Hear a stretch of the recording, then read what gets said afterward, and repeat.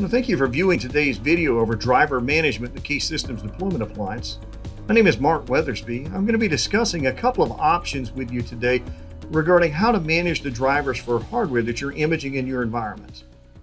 So I'm going to jump into the easiest one over here. We're going to go to the library module on your Systems Deployment Appliance.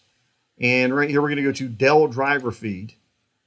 And for those of you who have never been here before, simply go to Choose Action and manage driver feed settings. And for those of you who've had your system for some time now, you may want to go here anyway because we've added a new feature. So for those of you who don't have it, simply enable it by checking the box.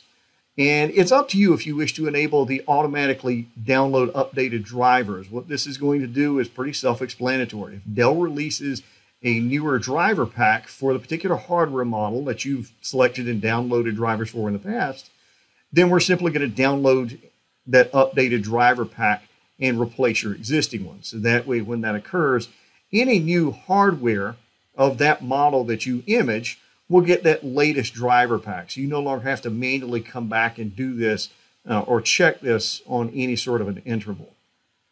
Now, once you go through and you save that, and you click back on the Dell driver feed. Now, for those of you just doing this, bear in mind that yours is going to take a period of 20 or 30 seconds to fully populate. So you might see initially a much lower number than what you're seeing right now on my screen.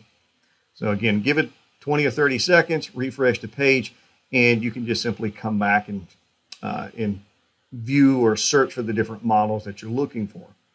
Now you can search up in the top right for a specific model, or I can go over here and I've got an example. I've got a Latitude 5520, and I see down below that I've got these driver models for it.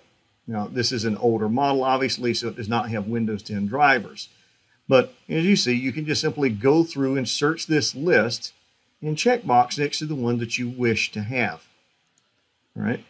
So once you go through and select all of the different hardware that you have in your environment that you need drivers for, simply come here, select Choose Action, and then download and install packages. Just click that, and the system will natively go out and download those drivers for you.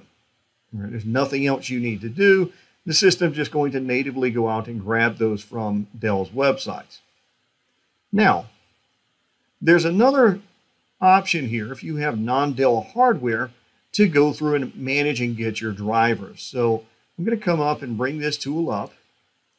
So when this tool comes up, you'll be able to see it. This is our driver feed builder. It's a driver harvester. So you see right here, it's got harvest drivers with double driver. It has selected my current operating system because I'm harvesting drivers off of this machine. Therefore, those drivers are obviously tied to the operating system that's currently deployed to it. And it's really just this simple. Once I go through and select this, I click Next, and the system is going to go through and grab those drivers for me. It's going to automatically gather those drivers and upload them to your System Deployment Appliance. All right. Now, where is that tool, you ask? Excellent question. So if I go back to my library in my overview here, I can scroll down and it's up underneath my Deployment Workbench tools, the Driver Feed Builder. If you click on that, that is going to download that tool to your appliance. It is a portable applet, so you will need to go through and install it and run that on the hardware model or models you need to capture drivers for. Generally, this is a once and done thing.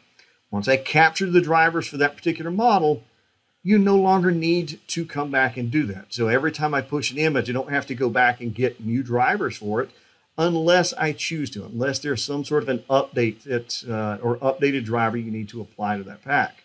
All right, but in general, once you gather those drivers for this particular model machine, you run it on that model machine, and the drivers are uploaded to your SDA, and that's it. Those drivers now exist for your Systems Deployment Appliance to be able to utilize in deploying either a scripted installation or a system image. All right. So thank you, and you have a good day.